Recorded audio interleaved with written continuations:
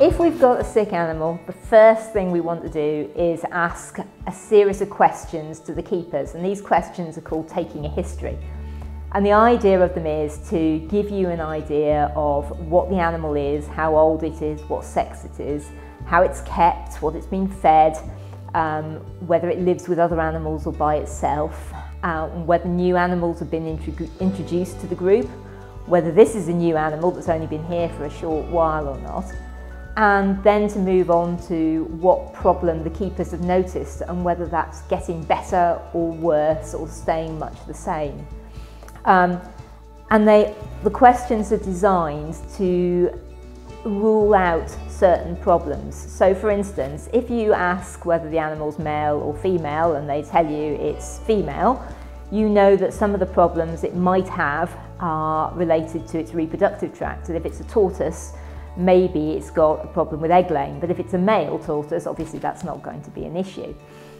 We need to know these things so that we can build up a picture of what the common problems might be, and we can start to make ourselves a list of things that are likely to happen.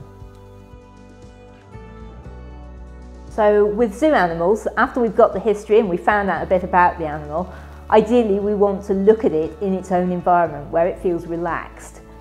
And this is quite useful because in domestic animals, normally you see an animal when it's brought to the vet, and at that point it's possibly a bit nervous and it's trying to hide any symptoms of being sick. So when you look at an animal in its own environment, you're looking for things like how is that animal standing? Is it looking relaxed and comfortable, or if it's got a stomachache or a backache, it might sort of be hunched up. You look at how it walks and whether it's walking with a limp, or holding a leg completely off the ground, or whether it's walking with nice even stride lengths and no sort of lameness at all. You can look at its face for any signs of discharges from eyes or nose or mouth.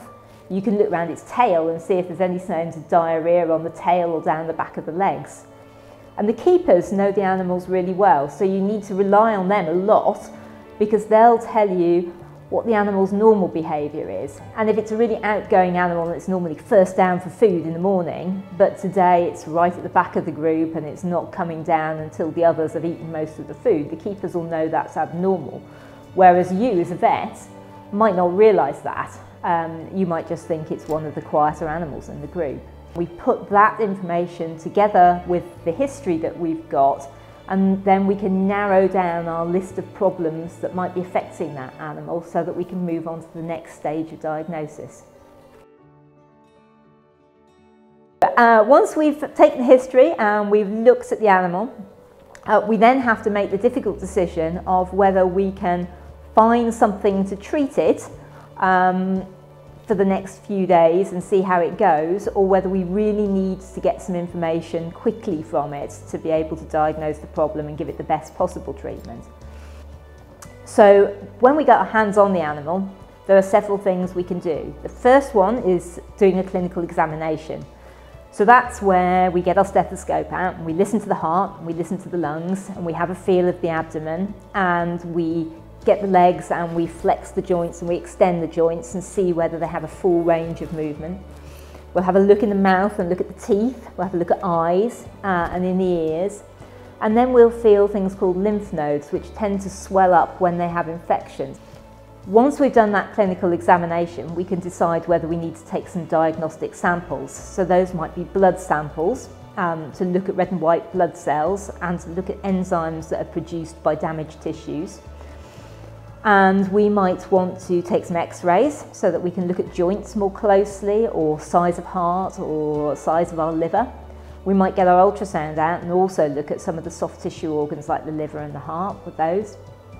And we could go on and do more advanced tests like biopsies, for instance, or skin scrapes, or getting our endoscope out and putting it inside the animal and taking biopsies from internal organs. And once we've got all that information together, it will help us form a picture of what's going on with that animal and enable us to give it the best possible treatment.